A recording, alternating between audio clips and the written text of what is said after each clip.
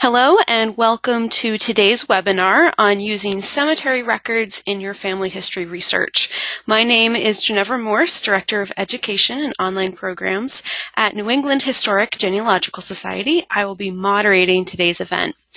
NEHGS is a nonprofit organization supported by our members and donors.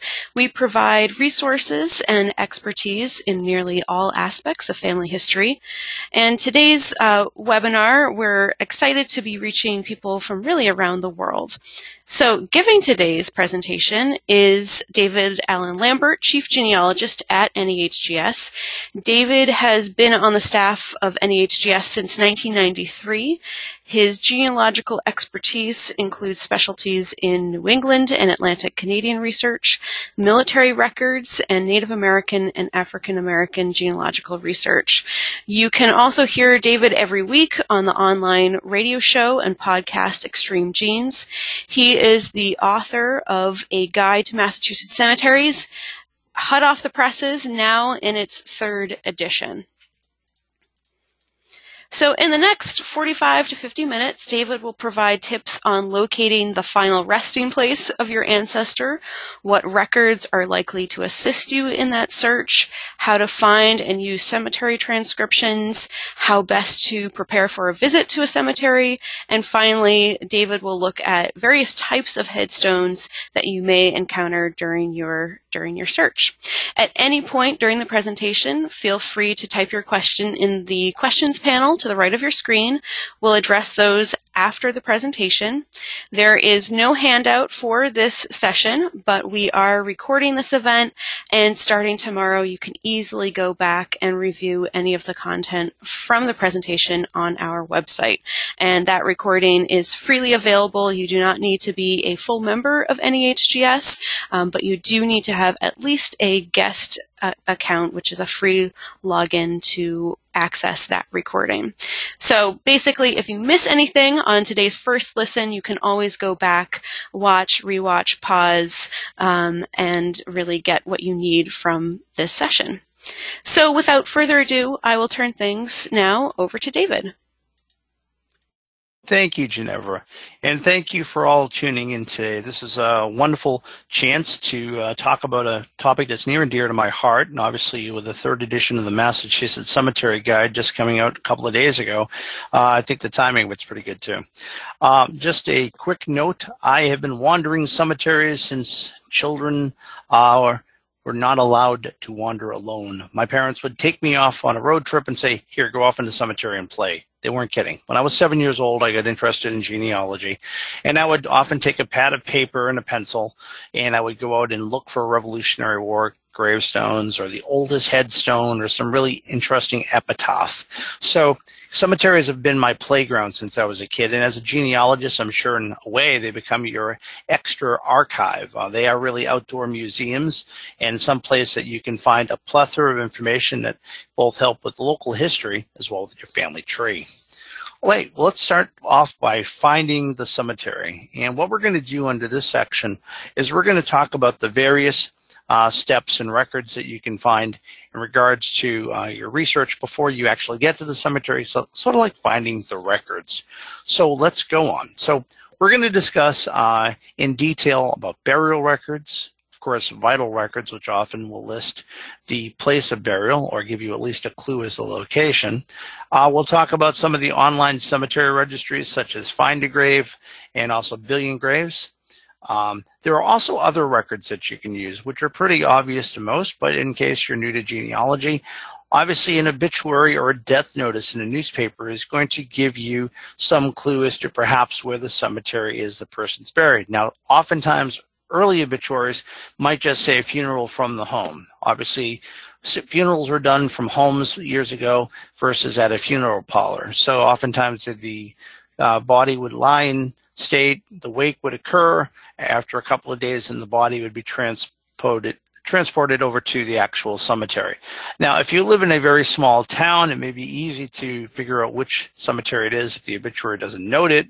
But if you live in a city, there could be any number of cemeteries. So knowing when the cemetery started and knowing where they're located is a key. And that's one of the reasons why I wrote the guide to Massachusetts cemeteries. I was tired of guessing.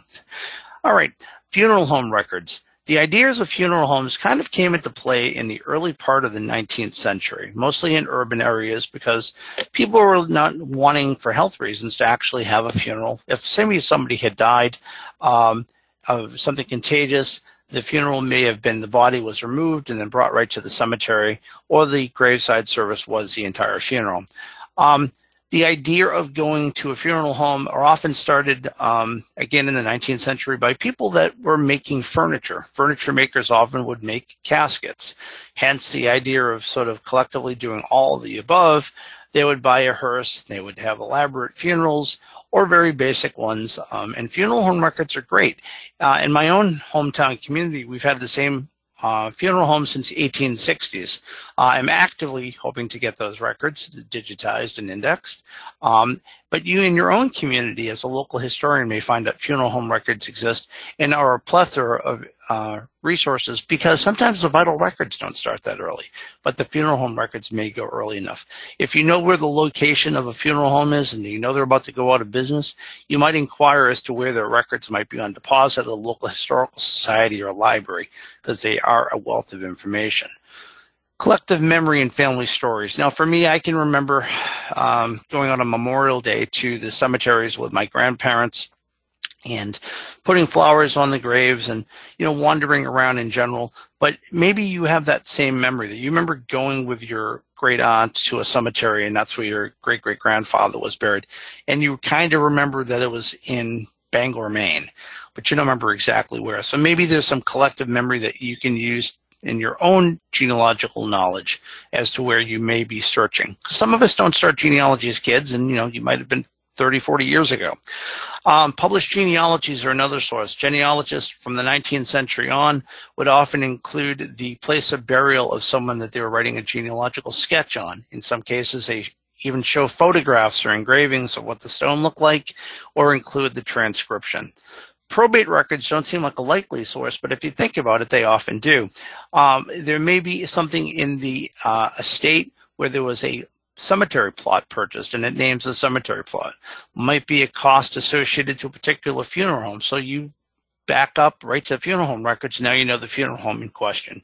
There may also be the charge for carving a gravestone, and if you can track down that there was a gravestone cut, you at least know when you go in the cemetery, there's a good likelihood you should probably find a headstone for your ancestor. Okay, the first tip I want to talk about is determining whether the family last resided and checked for a burial ground nearby. So you want to find out where the family lived. So obviously, there is always a possibility that your ancestor may have died in one town and was sent by carriage or wagon 3 or 4 or 5 towns or county lines over to be buried with their first spouse or their parents or whatever the case might be. The idea of embalming did not come about till the time around the Civil War, where bodies down south were prepared and caskets were sent up north for burial during the Civil War. Now, early on in the 18th and 17th century, you may find that burial records occur. Now, for some towns, you're not going to find the town keeping them, but more likely the sexton of the church, where here's an example of the First Parish Church of Stoughton in 1760 with burials, with some cases actually giving the age. So in this case, we have an infant of Edward Shale, who died the 1st of February, 1760, then followed by Keziah Smith with no indication. Then you see 3 more infants, actually 4 more infants, and then you find one that's very vague, Mrs. Tilson.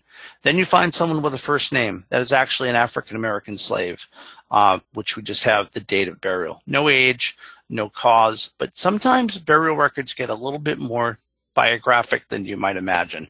So you want to look in the church yards, but find out if the church in particular, the Congregational, Unitarian, or whatever the case might be, where the burial records are. The sacraments of the church may include a collection, in this case for Catholic, it would be non-sacramental records for burial records. You may find a Jewish synagogue might have a record of the funerals that occurred and where the bodies are interred. And with Jewish cemeteries, there are often certain sections, like in West Roxbury, Massachusetts, the Baker Street Cemetery has numerous small cemeteries. So if you look at a death record, it will tell you a particular congregation has a cemetery located in West Roxbury, Massachusetts, but it is only one part of a larger Jewish cemetery. So looking for the burial records is going to be different for each century and for each church, but do look for them because oftentimes there may not be vital records early enough to indicate a cemetery. An example using Massachusetts, which is totally applicable for the rest of the United States for the most part, there are certain sets of records I'm going to show you, which I think you'll find across the board, like if you were searching for Michigan, California, Wyoming, there are some cases that are published vital records. So in the case of the pre-1850 Massachusetts Vital Record Series, or the official series as we call it, or also known as the TAN books, you may find an abbreviation when you're looking for a birth or a death. So for instance, you might see GR, which stands for gravestone record. And that same terminology could be GS for gravestone as two words and the word record. Lower, you'll actually see that there is the typical keywords from the gravestone. So GR1 is a gravestone record at the ancient burying ground in Bradford. GR2 is the ancient burying ground in East Bradford, later Groveland, and GR3 is a burial place of smallpox victims in East Bradford, afterwards Groveland. So here in one town, you have three potential cemetery locations, and these are indicated because either one of two things has happened.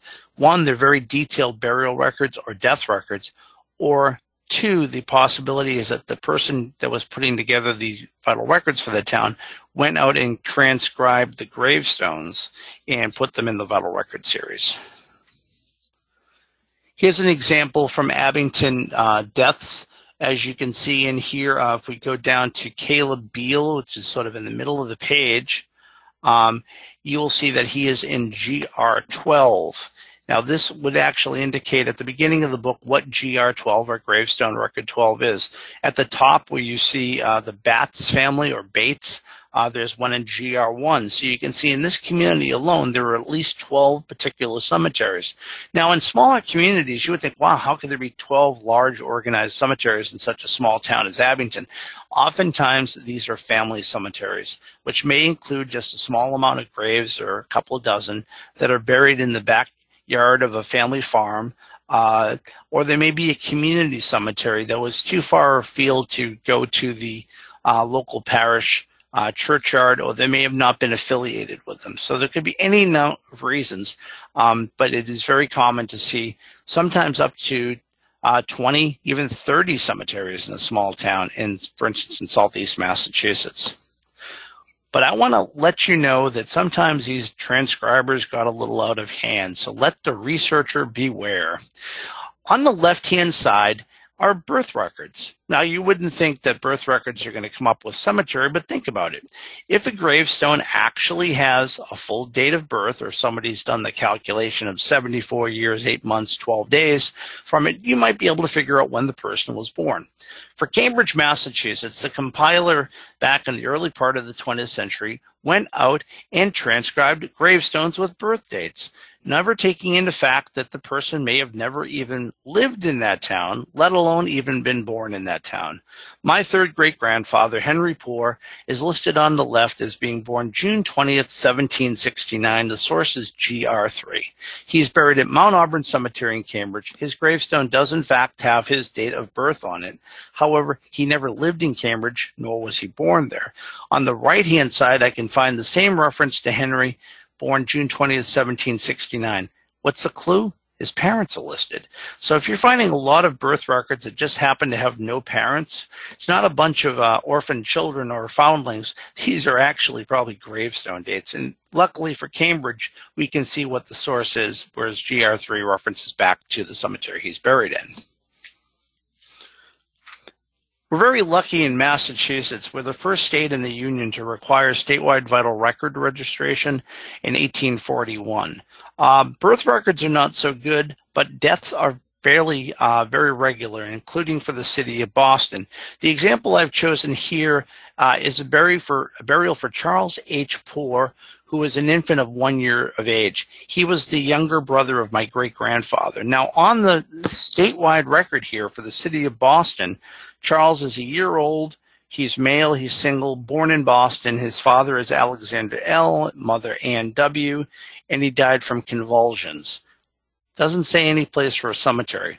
Unfortunately, you may find that in the state that you live in or province, that they may have not recorded the cemetery till later part of the 19th century, or in some cases into the 20th century. And you don't start finding the exact cemetery in Massachusetts typically until the 1900s. You do see the city, town, and place of death, or rather the place of interment as by the town, the place of death, and that is listed by the 1880s. But these early death records don't include it. Now, what I'm going to show you is that it's not always the state record. Before the state record was sent into from the city or the town, it was sent from an original record from the city. So here's Boston's death in 1850, and Charles H. Poor, age 1 month old, actually. He is listed here dying at 34 Piedmont Street, and he is born in Boston, and he is buried at tomb 111 Central Ground. A couple of things now. I know where the family's living now, so I can go into looking at city directories. And then I can go into other things that, is there a problem here? Yeah. Here he's listed as a month old. If you remember in the state record, it said he was a year old. So sometimes numbers can be transposed wrong, but here's the big clue. It says Central Ground 111. Well, what's that? Obviously, it's not a street address. What is it? It's actually a tomb number. And I went and visited Charles's grave not long ago, not a far walk from NEHGS. Tomb 111 is owned by Martin Smith, and my great-grandfather's brother is buried there. Who is Martin Smith? He's an undertaker who decided to buy real estate for the dead. They would often buy old tombs, clean them out, or organize them. That would allow more burials to be placed in it. So there are often multiple unrelated burials in a tomb. This can be very confusing because you would think that, all right, maybe the rest of my family's buried there. In fact, Charles's sisters are buried in another cemetery in 2 separate tombs. His parents are buried in a completely different one. So it just happened to be what was convenient. And this is very typical in urban areas in the 19th century and 18th century. Now we're going to talk about finding the grave itself. Now there's a few different options we're going to discuss. The first one will be proprietor lists. Now, proprietor lists or lot owners are oftentimes the first thing you find, especially if a cemetery is an organized cemetery in the 19th or 20th century. They may have a list of the lot owners or proprietors. We're going to also talk about lot cards or plot cards. These are the cards that actually indicate who's buried within the plot, especially if it's a multiple grave. We'll talk about different types of cemetery maps, both large scale and some that are hand-drawn on a local level. Then we'll get into different types of gravestone transcriptions because in the 19th and early 20th century, it wasn't really standardized. So you could find any number of things, and some people get overly creative. Then we'll talk about online cemetery registries like Find a Grave and Billion Graves. So here's an example on the right-hand side of the proprietors and lot representatives of a particular cemetery. It's telling me simply the name of the owner, who's the representative, and the plot number. Now, this other thing is it's telling me is where it is located and sometimes the dimensions in square feet. So if we go down to the third one, Charles H. Lindsay owns lot 2119 on Clover Path, and it's 150 feet square. So these published proprietor lists often list alphabetically the lot owners. Obviously, there's another list that might list by the plot number, and it doesn't have an index, so you have to scour through it. The plot name or number is often given. Sometimes you'll even get the date the plot was purchased, and as you can see in this case, it does say the location. Cemeteries were laid out in such a way, at least in the 19th century garden cemeteries, where along the row where the headstones were, they would call it a certain path or a way or an avenue or a street. And this is typically so that you could find them. Each lot within that row would have a designated number. assigning so they would know who would be buried in lot, say, 2119 Clover Path. So if there was a new burial, they would look at a lot card. That would then tell you how many burials are still available. And how many burials are in each plot? Well, it's going to differ on the size of the lot. If you look at something that's 150 feet square versus one at the bottom, which is 660 feet square, obviously speaking, there are going to be more than one person buried there and multiple people, especially if they bury them double deep, which meant that the first casket went down 6 feet. The next one, when the next burial, say a husband or wife, they would dig down. And of course, this is the days before granite vaults. They would hit the first casket or the remains of the last person, and they would set the other casket on top. Hence, 2 burials, 1 grave. Here is an example of a plot card from Mount Auburn Cemetery, and this is located on lot 1340 Cypress Avenue. Mount Auburn Cemetery, laid out in the 1830s, was one of the first garden cemeteries, organized in such a way which wasn't like a typical urban cemetery from my first screen, where it showed you Granary Cemetery, where it was congested, all the graves are right on top of each other. This is organized with fences and gardens and hills, and sets the burials sort of back into nature. So here is a 10 grave lot, and what I'm finding here is both the name, the date of the burial, not the date of the death. A lot of times people look at these dates and say, well, that doesn't line up because my ancestor died on that date. Remember, burials, unless the person that was of some contagion, was probably a couple of days after the fact. Then it gives the year, month, and day of the person. In this case, we can tell that the lot was purchased in the upper left. It says October 15th, 1846. It gives the volume and page to the actual records itself. And there's a lovely diagram. The diagram basically showing where each one of the foot markers are, the smaller rectangular, with a large central obelisk or upright stone with a G, probably indicating it's granite. There looks like there's steps leading up to the curbing of the actual grave.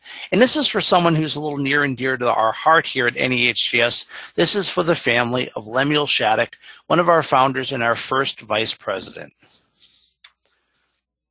Now, here's an example of a map. This is for Forest Hill Cemetery. This is a cemetery laid out in 1848 in the suburbs of Boston, getting to the point where the urban cemeteries like Granary, King's Chapel, and Copp's Hill were overcrowded. The tombs were filled to capacity. These larger suburban cemeteries started sprouting up. This one in Jamaica Plain. As you can see, there's a lake in the middle that was probably obviously dug for the occasion, or may have been a swamp that was converted over. And you have these lovely streets and avenues laid out. My own great-grandparents are buried there on Foxglove Path, and I'm a lot owner there. The nice thing about these larger cemeteries is there often is an office. Keep in mind, just like most people who work Monday through Friday, that's generally when the office is open. And we'll talk a little bit about planning your trip later, but do not try to expect to find somebody there on a Sunday. Call in advance, and definitely it will save you a lot of heartache, especially if you've come a far distance. Now, in a small town, there may not actually be a cemetery office, but maybe at the local historical society or public library, maybe even at a place like NEHGS, and I'll be talking about different transcriptions in a bit, or maybe the DAR library, where someone has gone to a cemetery, drawn a sort of a rough scale map. See, in this case, they're showing the larger markers, say in the upper left-hand side, with smaller markers around with numbers. This would actually refer to a list of what burial is in each particular grave. So you can use that map in conjunction to locate a burial. And of course, this might be a cemetery that's so small that doesn't have a cemetery office. I'm very pleased that Find a Grave has been such a great resource and for free for so long, and now is, of course, run by Ancestry.com. But to use an example, we're going to look for Lemuel Shattuck, who's I had the plot card for at Mount Auburn Cemetery in Cambridge. So I put in Lemuel Shattuck, and I just put the year of death, which is 1859, and I hit search. And here I find an entry for Lemuel. Now, from the plot card, I could tell there were gravestones. So a lot of people have been using these online sites and say, oh, there's no headstone, or oh, there's no entry. They must not be buried there. Really, folks, do keep in mind it's a volunteer effort. Not every cemetery is kept their staff in there entering every gravestone. In fact, very few would. It's local historians and genealogists like you and I that are going out in our free time, scouring these cemeteries, replying for the requests for photographs, and making things available for people online on Find a Grave and Billion Graves for free. So on Lemuel Shattuck, we know from the plot card there were gravestones, at least there were in the 19th century, and I assume they're still there, but nobody's gone and photographed them yet. There is a lovely portrait, however. You'll find the same portrait hanging in the reading room on the 7th floor at NEHGS of Lemuel Shattuck, his wife, and his daughters. And come and ask us about the ghost in the portrait, which is a story for another day. Now, for Find a Grave, I've been active in it for now over 16 years, and I've put in probably over close to 10,000 gravestones and memorials, not all for my family.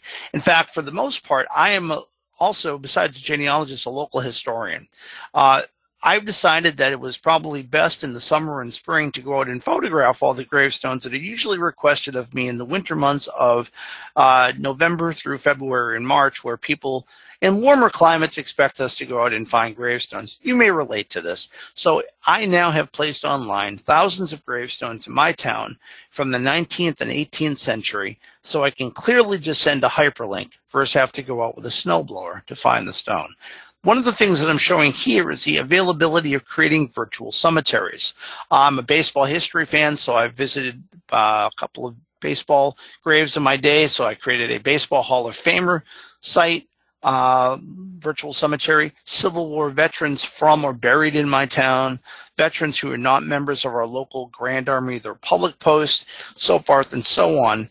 And I've actually been able to also create a list of the burials of my ancestors. So if I have entered it in, that's really easy. How about people that have put on memorials? I can click Add to Virtual Cemetery. In this case, is one called My Ancestors, and there are 98 gravestones.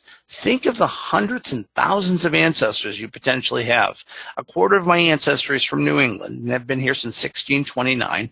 I have British ancestors. I have Atlantic Canadian. But to the best of my research, only 98 memorials actually have gravestones. And as you can see in the middle, some of them in not such great shape. The second one down is Mary Perkins Bradbury. She was accused of witchcraft in 1692 and is actually the ancestor of my distant cousin, Doris Kearns Goodwin, which I had the opportunity to work on her genealogy. Now, of course, besides Find a Grave, the next new kid on the block became Billion Graves. Now, a lot of people say, why use Billion Grave when Find a Grave was there? I say use both. And the reason I'm saying, so I did a search for Lemuel Shattuck. I didn't find it. How about if I only use Billion Graves and I didn't see that reference in Find a Grave? Using both will attribute the point that you may have somebody who favors one or the other to do their transcribing. Personally, if you're going to spend the time, why not use both? In both using it to transcribe and record gravestones in your local town, and it's a security that having it in two places makes it a lot easier for someone to find. Who knows? Somebody might tag a grave and find a photograph of the person during their life. It might be a distant cousin. So utilizing both, and of course the price is right. They're both free. Now, since 1845, NEHGS has been collecting the collective past of America, and we have spent innumerable times going out and getting collections, may they be gravestone collections or family papers, but sometimes there were early photographs. Sometimes in the early part of the 19th century, when photography was in its infancy, we'll find tintypes and early album imprints that actually show gravestones. Some cases, the gravestone no longer exists or is in far worse condition now. So having some of these early gravestones is an amazing way of looking at transcriptions on a more three-dimensional level. Now, you might go out to a town and find out that your ancestor shows up on the poor rolls or may have died as a pauper. Oftentimes, cemeteries were set aside in the back, or a portion was set aside for the indigent folks in the town. There may be a poor farm cemetery in the community. Oftentimes, these are not marked graves. So you want to turn to pauper records or almshouse cemetery records that may exist for a community your family lived in. Oftentimes when someone got older and maybe their children were nearby, fell upon hard times, and in fact, they would be cared for by the town almshouse or cared for at home, but their burial may have not been being able to be cared for. Maybe their spouse lived in another state. They needed to be buried someplace, so oftentimes the almshouse cemetery. Are there marked gravestones? Not often. In most cases, they were originally marked with probably a wooden marker or a wooden cross, etc., or marked with a field stone whitewashed with the person's initials or scratched into it. Location of these actual records can vary. You can find them at public libraries, historical societies. Sometimes your local genealogist or historian of the town may know. I often find a great tip is to actually go and call the public library for a community which you're researching that you may not be familiar with. Ask them who in the town knows about the cemeteries and knows most about genealogy of the former families. If you get in touch with he or she, they often may be able to tell you if or not the poor farm records exist, or if there's any indication of who was buried there. Maybe there is a burial book. NEHGS, of course, has over 28 million manuscripts, and within them we have plenty of cemetery transcriptions, which I'll talk about in a bit. And some of them actually talk about almshouses, etc. But oftentimes you find an indication of burial, but not specifically where the grave is. Published histories are useful. The one on the right-hand side show the burials from an almshouse, but this is from an archaeological survey. Yeah, unfortunately, they had to dig up the cemetery to determine where the folks were. All right, now we're going to talk about different cemetery transcriptions, and they're going to vary, as you're about to see. So there are types abstracts of gravestone details arranged alphabetically. Of course, people are not buried in alphabetical order, but sometimes someone took the extra care of transcribing them, decided to not do an index, so let's alphabetize the stones.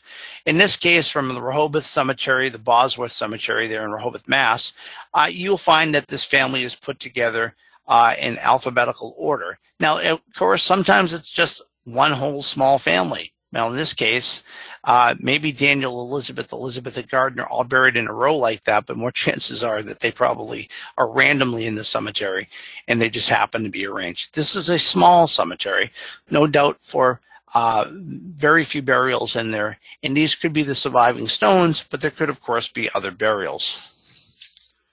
Now, sometimes they're typed abstracts arranged in order of burial. Now, this is a burial number which could have came from a burial record book. So they may have had burial number 706 in 1855 was for Alice Dolliver. As you see, the next burial is May 20th, May 25th, May 26th. So they're actually in order. But if you look on the far right, you see the lot number in the section. As you can see, they're not all buried side by side or next to each other. So these are coming from burial records. However, if you look at the indication, it says gravestone inscriptions. These really aren't gravestone inscriptions, but are in fact burial records. Sometimes you get handwritten abstracts arranged by cemetery row. So somebody went grave by grave and wrote down an abbreviated version of what was there, or maybe some sidebar note. So in the case of this first one, Lieutenant Simon Crosby, he was 81 years old when he died the 2nd of February, 1771. Then the next person gives you their date, that's 1747. The one next to it, 1727. Jumping ahead nearly 107 years later, you have a John Crosby, age 69, that has an SAR marker on it. So here's something that may be a clue. Maybe they were a member of the Revolutionary War. Maybe the marker is marked incorrectly. Oftentimes flag markers can lay in the wrong spot. But this person took the extra effort of abbreviating the details, getting the vital records out, but also notifying little clues. The next one obviously says who the Francis Crosby is the son of Mr. John and Mrs. Abigail Crosby. Now that could be on the stone, or it could be a genealogical fact that the person happened to know. Now, sometimes people get a little overzealous with their information, and when they do a gravestone transcription, they take it upon themselves to add more detail. That's altogether fine, but you might want to include the inscription in verbatim form, then the biographical sketch. This is kind of combined, as you'll see. We have Alan Thayer, born on this date in 1783, died in 1844, with his parents and their date of marriage. Chances are the parents' marriage date is not carved on their son's gravestone. So there are a variety of things you might find incorrect. Also, the fact that there is a little bit of an incorrect bit of vital records right there. Someone born in 1783 probably didn't marry in 1906 to his wife born in 1786, unless they were very advanced in age, and it's probably 1806. So be careful with transcriptions. And this one from the George Cemetery obviously has a gravestone for Alan and Polly Thayer, but all that additional information might be right, or it may be incorrectly assigned to someone with a similar name. Now, there are also typed abstracts in cemeteries in Row with abbreviated gravestone data. And the reason I put a question mark is, did somebody abstract the information? So, for instance, Fernando Cortes, who died in 1911, born in 1861, does his gravestone have his full date of birth or his full date of death? Or maybe his full date of death with a calculated year, month, and day that puts you back to 1861 with no date of birth? Or perhaps it's similar to a 20th or 19th century stone where the large family monument just gives the year of birth and the year of death. You decide, but don't rely just on transcriptions. Go out to the cemeteries, search Find a Grave, Billion Graves, or if you want to add your ancestor to a particular cemetery, you can go into Find a Grave and Billion Grave and make a request for a photograph to be taken. And who knows, maybe someone else can settle that question for you ahead of time before you visit. Some people go the extra mile. This is a verbatim transcription with the stone sketches and poetic epitaphs. So here, a gravestone in 1876 for Charles French gives his date of birth, and it talks about where it's located. That's on the face of the monument. So obviously his wife is on the back, Roxana French, with her name and date. And then, of course, the little poetic epitaph or a Bible verse that may be on there.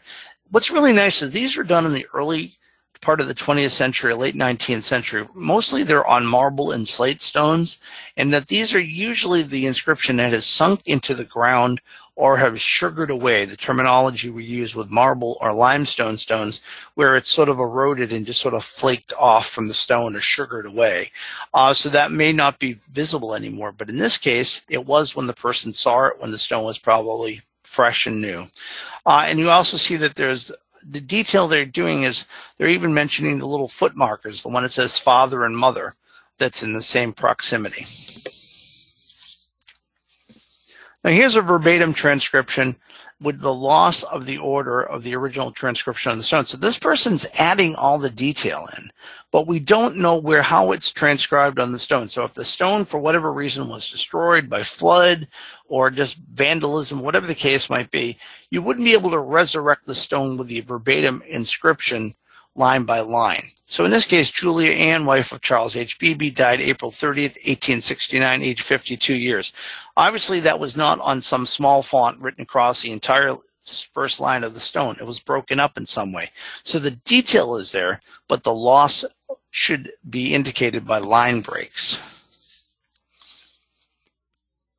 The next one is inscriptions abstracted and arranged alphabetically, and each gravestone is assigned a number. So the genealogist or historian went through, alphabetized all the families. Here's a listing of the Adams family at the River Street Cemetery in West Newton from NEHGS's records, and each gravestone is assigned a number. Now, is that number to a map? Is it to the master original list as they walk the cemetery? And perhaps, is that number even indicating on a map where the burial is, which could really be a benefit if that accompanies the transcription collection. Some people went further and had local history love to the point that they wanted to write articles for the local paper. This is a transcription from the early part of the 20th century where somebody went out and transcribed particular gravestones located in Cambridge, Massachusetts from the 17th century on into, looks like, the 18th century with very abbreviated information, but obviously indicating at one point that there is this cemetery located in Cambridge with these burials. Town and local and county histories are such a vast array of potpourri of different things. And oftentimes they have gravestones or cemetery transcriptions indicated in there. At least in the most part, some town histories will talk about the burying grounds that survive or some that have been moved and lost to time. And oftentimes they'll include gravestones, some with very poetic or humorous epitaphs. Here is some from the history of Dunstable, Massachusetts in 1873, where the author went out and copied not just the names and dates, but the actual line by line of the poetic epitaph located at the bottom of the stone. Some gravestones are published with cemetery abstracts. So this, in the case of the listed alphabetically, of course, again, this is more of a 20th century list. The dates are abbreviated, so August 31st, 1864 versus the month spelled out. Each gravestone has been assigned a number, and in this case, the number is a location. So that's probably on a grid system to show you where the grave is, because it's alphanumeric on the numbering. Now, sometimes gravestones even go to the point of being transcribed. The late Bob Dunkel and also Ann Lanehart, who is her co-author, still with us, they published this wonderful book called The Old Cemeteries of Boston. Remember I mentioned about line breaks? And here we have a gravestone in the memory of / Mr. John Barnacote / the date with the superscript from the gravestone. That's February with the RY superscript. D for 23rd superscript. So it's almost to the point that if we couldn't find that stone in 100 years and you found a very faded one, you could probably recreate that stone line by line to represent what was on it. So Bob Dunkel and Ann Lanehart went meticulously through some of the early burial records and the early cemetery inscriptions of Boston and did that. So it makes it one-stop shopping for Boston dead early in the part of the 17th through early 19th century. And it wasn't just genealogists of the 19th and early 20th century. People like Robert Savory have gone out and continued to transcribe cemeteries in their local area, as he's done with Cedar Grove Cemetery in Dorchester, Massachusetts, where we constantly get lovely little updated books where he's done a particular cemetery section. And it hasn't gone to just doing transcriptions, but it's actually written biographies, looked for photographs, and brought the stories of those in these lots back to life. Common gravestone abbreviations, and of course you can go back and look at these slides at your leisure starting tomorrow, but you may find that AE, or Latin for aetatis as age of, referring to the age of death, may occur on the stone. Another thing that you might find is that the person's age might say in their 33rd year. Well, that means that they were approaching 33, but they had not obtained 33, so they were probably, of course, 32 years of age, and they hadn't reached their birth date. That might lend to a clue for you. You also see Y, which is a substitute for the thorn symbol, which signifies the th sound, and thus the fifth, ye, the, and yit, that, yis, and this, which are commonly in early 17th and 18th century gravestones. Usually do not see it anywhere in the 19th century. It's sort of forgotten terminology, and inscriptions do not appear such a way. And then, of course, OB for Latin for obit, for she or he dies. Visiting the cemetery itself. A little bit of a checklist, and before you visit a cemetery. Location of the cemetery in the 21st century. I can tell you that family members of mine got very frustrated when a young Dave Lambert would pull out a 19th century map and say, it looks like the cemetery is right here over by the old mill. Yeah, well, the old mill doesn't exist anymore. And maybe that cemetery has been completely up and moved. Who knows? There could even be a Walmart where the cemetery was. Look for current maps. Contacting the cemetery or Parks and Recreation office in the town will give you a good indication of where particular cemeteries or places to search are. Also looking on Find a Grave, looking on Billion Graves, looking at town histories, or seeing what transcriptions exist may save you a little frustration, and who knows, they may map out where the cemeteries are.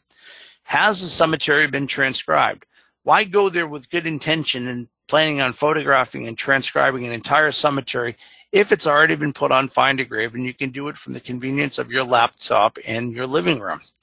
Cemetery office hours. Again, keeping in mind that they have limited hours, especially in the wintertime, if it's the inclement climate, that they may not always be there to answer the phone for your genealogical queries, or often actually having active cemetery activities such as funerals. So you may have one person in the office. Do leave a detailed message. A suggestion: don't leave 25 names that you want them to look up. Ask for one main person or a plot. Do you have anybody named Smith that's buried in your cemetery? Is not a great icebreaker for getting a hold of a cemetery office. It has far more important things than to look at their old records. One suggestion: if you do get a hold of the cemetery office and they don't charge for things, maybe you send them a gift card to a local coffee shop or something like that to thank them, or to entice a donation to maybe a perpetual care fund that they have in the cemetery to help with indigent burials that were there from long ago. Plot cards or locations of graves. Getting them ahead of time is going to save you a lot of time. One of the things that I do, if I know that there's a cemetery plot but there's no indication of a gravestone, is I will kindly ask the cemetery a week in advance if they wouldn't mind going out with some sort of a wooden stick marked or spray painted at the top, or maybe a ribbon tied around it, that I know in the general area where it is, but when I go there, there's no headstone. At least I can pay respects where my ancestors are buried with their non-marked grave.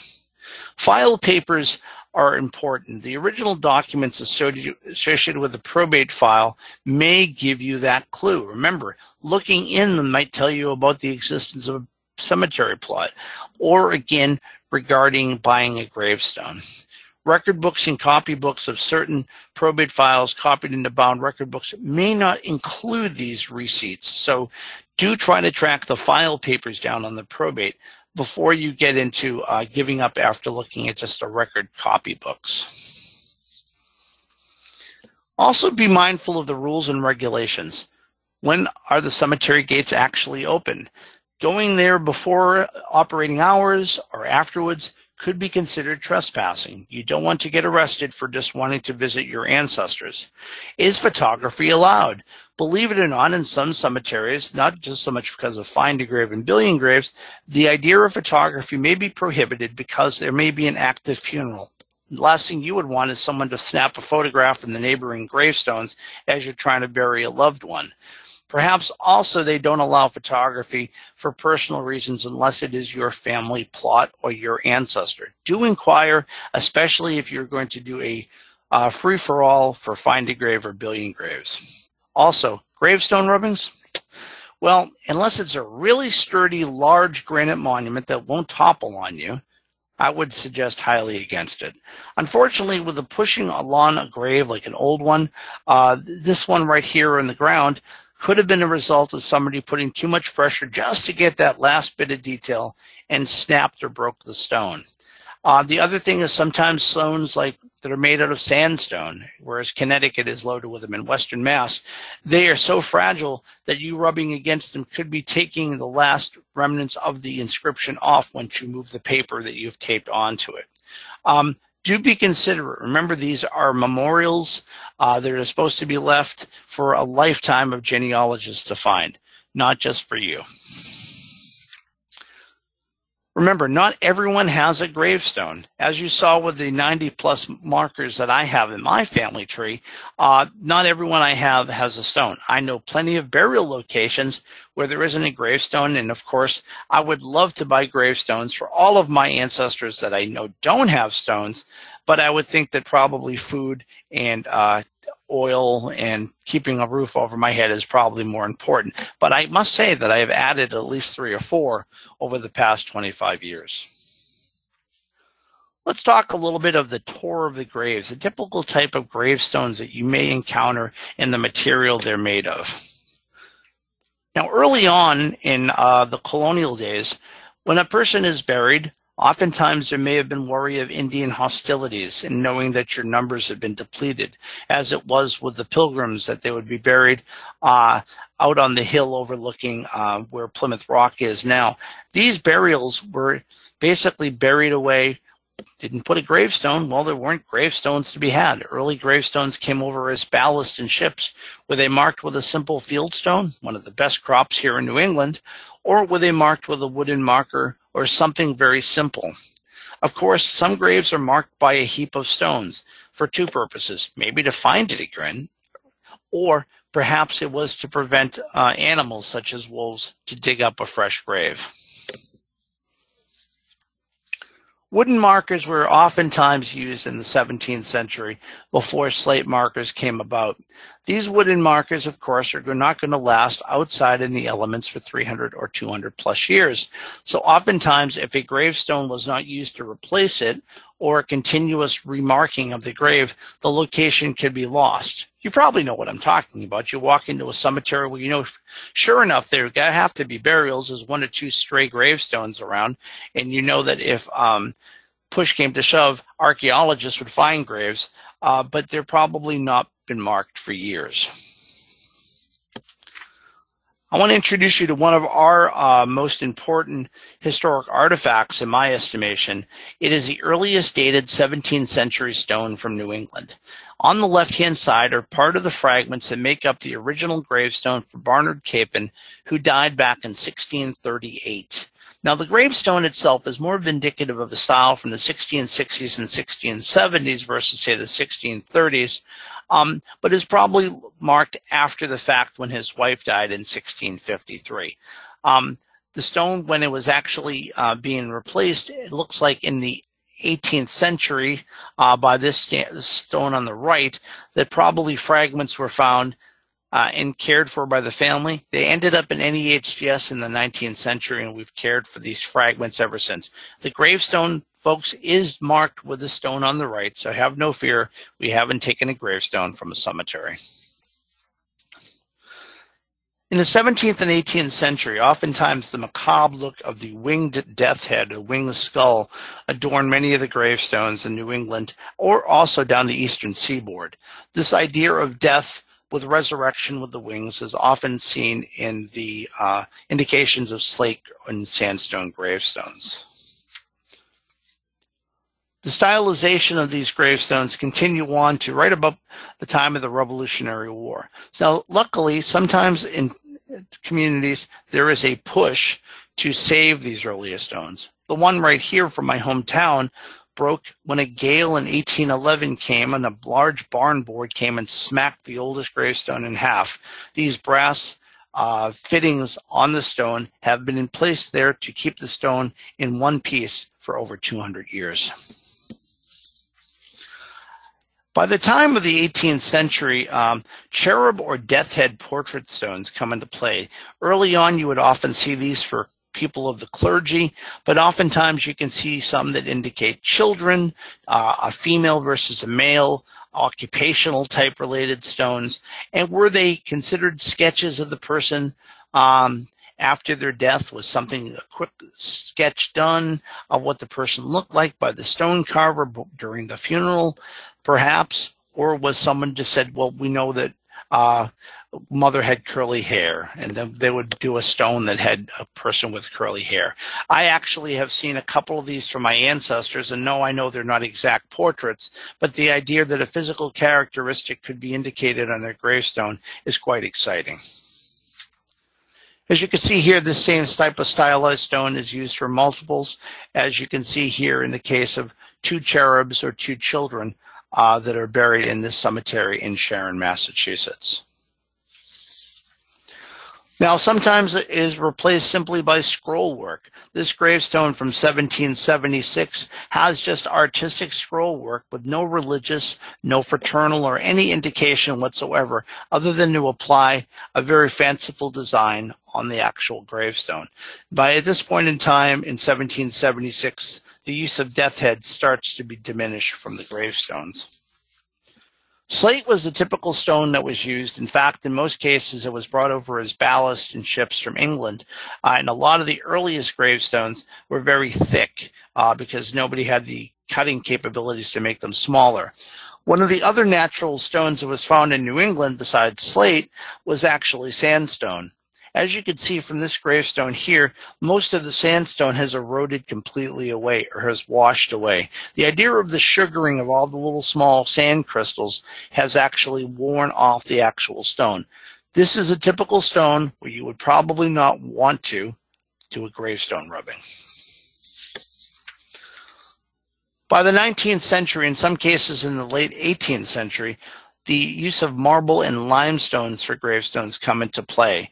Sometimes you had very fanciful stones that would actually have an urn or a mark or some sort of a marker, maybe a hand pointed upwards to heaven, or a cross, or sometimes a Celtic cross that are adorned the stone itself. Sometimes you had very commonplace markers that just had the names and dates. In this case, an indication of who the person is married to. You also, on the right-hand side, find that the military markers starting in the 1860s of the Civil War. In fact, headstone applications are searchable from the 1860s on into the middle part of the 20th century on Ancestry.com for those that applied for military markers. Not every marker is indicated in this collection, but you'll find a fair amount of them. These upright military markers, unfortunately from the Civil War, are often fading away because of the act of the stone sugaring or wearing away. Now, not all markers were made out of stone. Some were made out of cast iron or zinc. These cast iron gravestones from the 19th century are quite interesting because they would have been cast just like a cast iron stove. They would have been put into a mold, and the iron would be casted out, and the person would have a gravestone. Sometimes these were painted. There's indications that they may have even been painted in multiple colors, but in most part, they would have probably been black with white lettering upon them.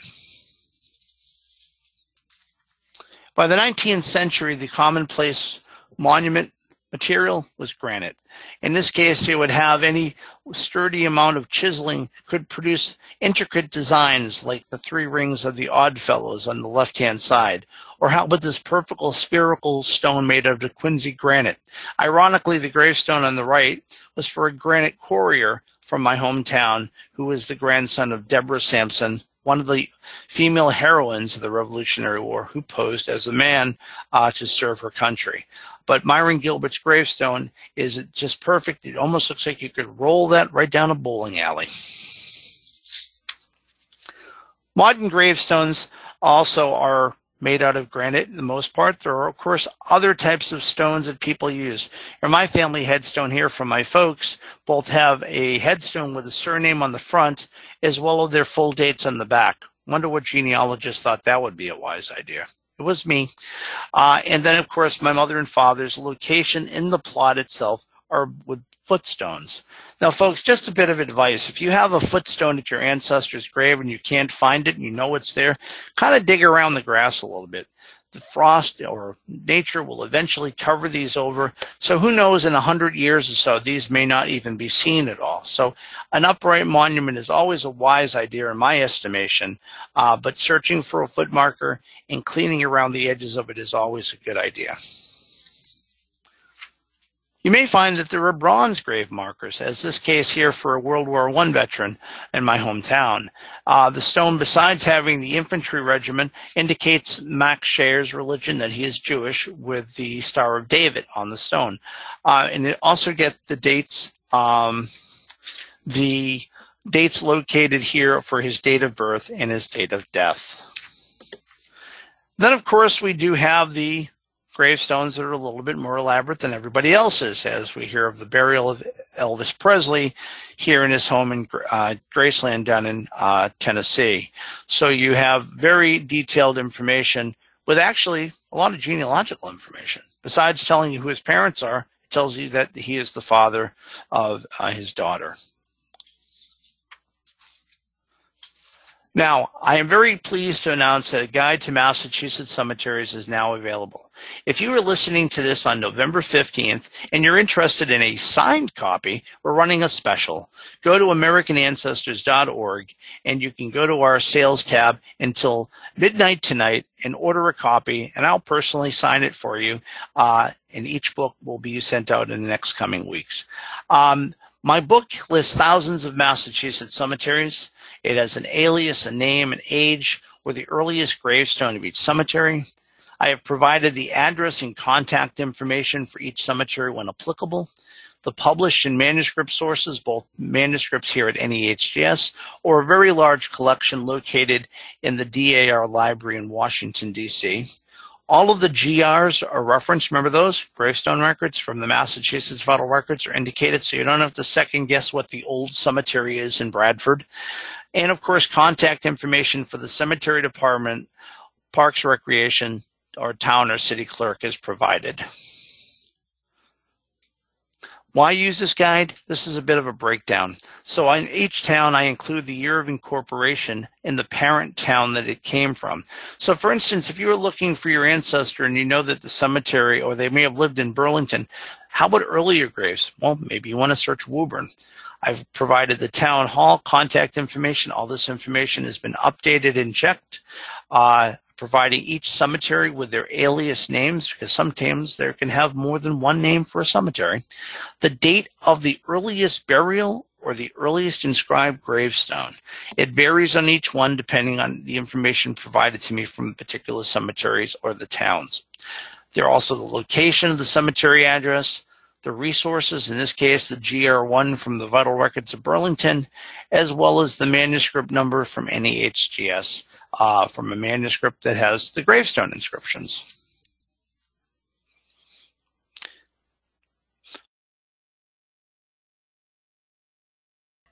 Thank you, David. We've gone over a lot of information today. We're already at the hour mark, but we can spend a little more time with you and answer some questions. So if you have a question, go ahead and type it in the questions box. So a few questions regarding if a stone is illegible, especially due to moss or dirt or lichen or something else.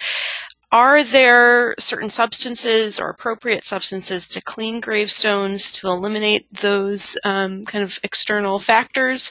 Or do you suggest contacting the cemetery office? Do you suggest hiring or contacting a professional to clean it? What advice do you have for that?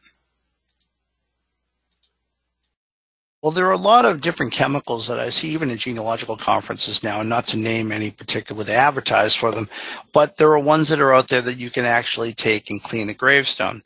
To be perfectly honest, if it's your own family stone versus adopting an entire cemetery and being generous, do find out what the rules and regulations are, because perhaps the cemetery has a way to clean it. In the case of one of my family stones, it's blackened because of the algae growth on it over the years, and they actually, for around $100, have a company that will professionally come and clean the stone and actually make it legible again.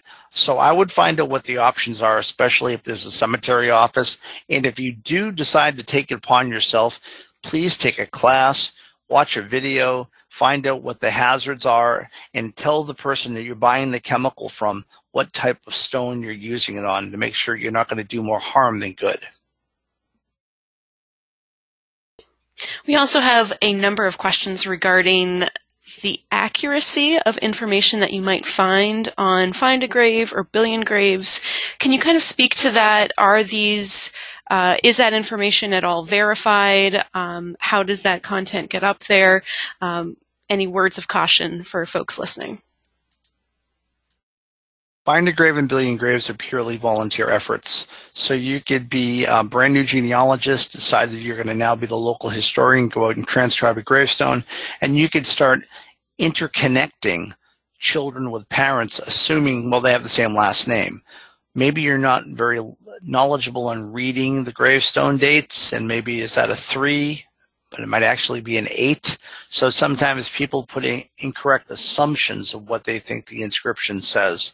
Sometimes they add biographical information. The thing that I should say annoys me the most is that after I've spent time transcribing a cemetery or putting it all on Find a Grave, and I know that I've gone corner to corner, every stone, no stone left unturned, and then I go back in and people have added people to that cemetery that one were buried there before the cemetery was created, or in fact, there may be actually evidence that that stone may have never existed before at all.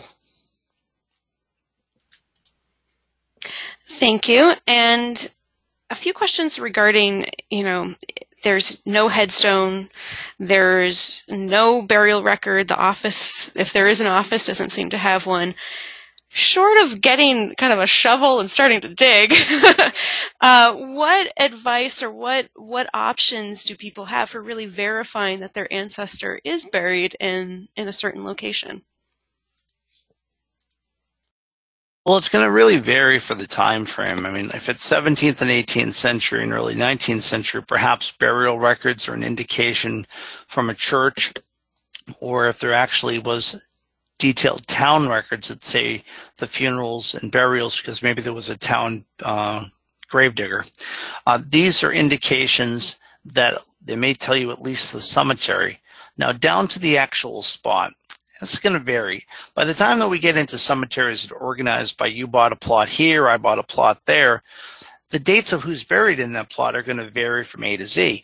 However, that being said, if it's an old cemetery and it's a single grave and you think that it may have been a child or a brother of your ancestor that you're looking for where the gravestones are grouped together, the single graves, follow the rows, see the types of stones that are there, look for the dates on the headstones. Now, you may never be able to determine exactly, shy of DNA and a backhoe, where your ancestor is, but at least you might know the general vicinity where they're buried. This is a case that I had when I was in Nova Scotia looking for my great-great-grandfather's grave in the 1860s. I know the section he's buried in, and I know that whereabouts the burials from that time frame were. I may have walked over a stone, but I'll never know it. Thank you. Now, Jenny asks, could cemeteries move burials from one location to another without notifying the family or even making a record of that move? Well, I would hope that if it's a 19th or 20th century, there would be some indication of the lot owner in a larger cemetery, Jenny. However, there are plenty of cases where in the early days, cemeteries were moved because, well, a dam was being built. Or in the case of the Quabbin Reservoir in Massachusetts in the 1920s and 30s, where they took thousands of burials in various towns like Enfield, Massachusetts, etc., that don't exist anymore. They're underwater, and they've moved them to a centralized cemetery. How do you notify somebody who died in 1790, back in 1920? Well, you could put an ad in the paper and say, by the way, we're moving your family member, but chances are they took the cemeteries by eminent domain to move them. If a modern day cemetery decides to move part of it, like there are some that are down in southeastern New England where the railroad went through and they moved all the graves or centralized at Springfield, Mass. The earliest cemetery was by the river, and they've all been moved to a modern 19th century cemetery. The question is, are the burials that were moved that didn't have headstones, where were they centralized? So we may never know. But as far as indicating family members, most cemetery associations, and I'm on an association for the cemetery in my town, if there was to be any movement at all, it would be a legal situation. So no one could go and take and move your grandparents if they were lot owners and move them without you knowing, without you having a very good legal battle against that cemetery. Just a few more questions before we have to end today's presentation. Beverly asks, you showed a virtual cemetery that you had created on Find a Grave. Is it possible to search other people's virtual cemeteries? And if so, if you could maybe just comment on how. That's a really good question. So all of my virtual cemeteries are searchable by Google. So if I put in Civil War, soldiers, Stoughton, Find a Grave, they'll actually hit the landing page. My virtual cemeteries are not private, they're public. So an individual can go in there and actually see the arrangement. Because most cases, they may not be my gravestone photographs to begin with, but I'm linking them all together for a unit like all of our World War I veterans. I have over 200 gravestones. Some of them I've put on there. Some of them are not mine, but I've linked them so they're in one centralized place. It's very easy to create this, and it's also very easy to search it. I would use Google as a search key. Now, a few people have mentioned that Find a Grave and Billion Graves seems to be more focused on the U.S., cemeteries within the U.S. Are there websites that you know of for overseas or for other countries that kind of have that same mass amount of photographs and cemetery data? Well, using England as an example, a lot of the county register offices or the county genealogical societies oftentimes have taken out and gone out to the old churchyards and copied gravestones and memorial markers within inside of a church. So they may exist on a local level. As far as the vastness of Find a Grave or Billion Graves, and it is getting an international component of it. I can tell you that I created one for the cemetery my family came from in England when I was there a couple of years ago. It is far-reaching, so it's, even though the majority is U.S. and Canada, it does start to have that. But there's nothing of equal size in the U.K. or, and say, Russia or France or anything like that. But it doesn't hurt to Google. Google the name of the town and put in cemetery. You may be surprised. Some small historical society or individual may have transcribed gravestones in that community, and they have a list right online for you to look at. All right. Thank you so much, David, again, for staying 10 minutes longer to answer a few questions. If we haven't gotten to your question, or as you start to review this material and you have additional questions, maybe consider scheduling a consultation, especially if you have a brick wall in your family history or you have a more specific issue with either cemetery research or other aspects of your genealogy. Do consider either scheduling a consultation or hiring our research services teams. Both of those resources are, and how to access those emails are on your screen, and I will also include that in my follow-up email to you following today's broadcast. So thank you all again for joining us today. As you leave the event, you will have the opportunity to fill out a survey and give us your feedback as we continue to expand our webinars and online offerings. Any and all feedback is extremely helpful and appreciated. If you'd like to access more how-to resources or learn about upcoming online educational programs, please visit our online learning center, americanancestors.org/education. I hope to see you at our online programs in the future. Goodbye for now.